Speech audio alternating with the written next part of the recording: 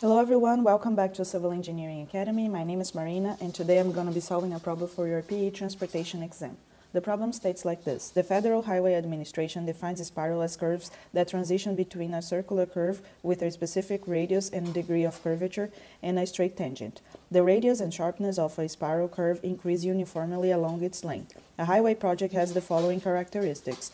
The minimum acceptable length for the spiral curve is most nearly given the design speed of 65 miles per hour, horizontal curve radius 1,475 feet. So the first thing we're going to do, we're going to open our AASHTO Green Book on page 376, and we're going to look in the section for the minimum length of spiral.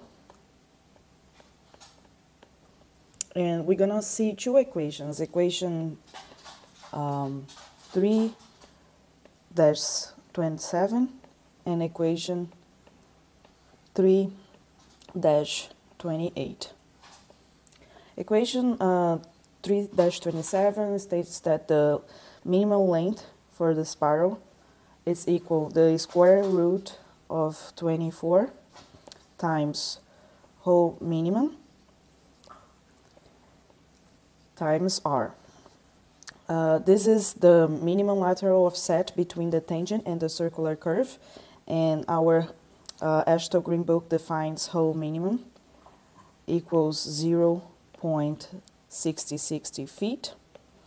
And the other equation that we're going to be using says that the minimum length for the spiral is equal 3.15 times v cubed divided by the radius times c. C is the maximum rate of change in lateral acceleration, and our AASHTO Green Book defines c as 4 feet per second cubed. Okay, so we're gonna calculate the length of the spiral for both of these equations, and our L as minimum should be the largest between these two. So let's go ahead and calculate for equation 3-27. So we have that our L as minimum will be the square root of 24 times 0.66 times 1,475, and this is equal 152.85 feet. Now let's calculate for equation 3-28. We're going to have that our minimum length of spiral is going to be equal 3.15 times 65 cubed divided by 1,475 feet times the c, which is 4 feet per second cubed, and this will give us 146.62 feet.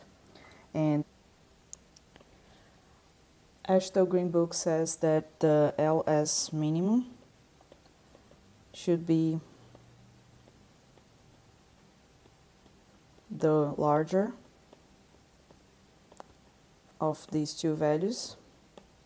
So in this case, we got that our LS minimum is equal 152.85 feet, and this is approximately 153 feet. That gives us the correct answer, alternative D. Thank you, and I see you next time.